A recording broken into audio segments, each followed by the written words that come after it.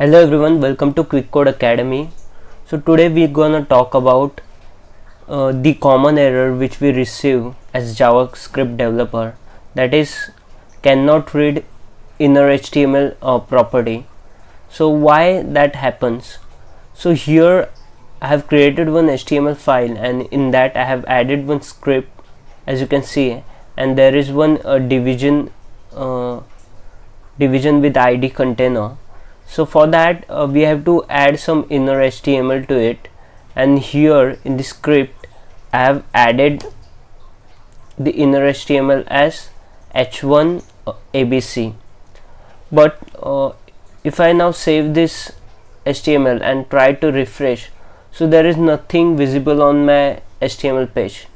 Why? Because there is one error.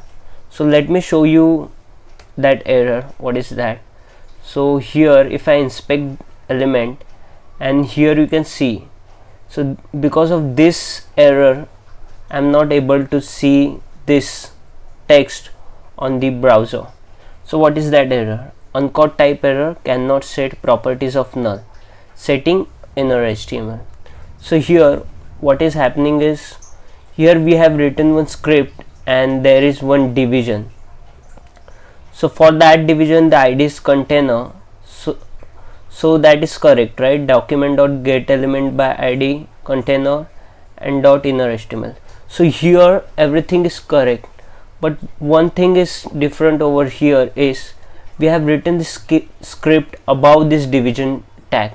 That is why we are facing this issue, because before loading this division we are calling this script.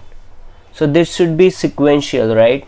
So in that case you will have to cut this line, and if you paste it below this division, and now if I save this and try to refresh the page, so here see the ABC text we are getting on the browser, as well as this error is also disappear.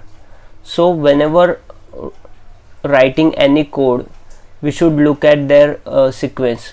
So before loading any element, if we try to call something, so our code will break, and at that time we will face this kind of issue.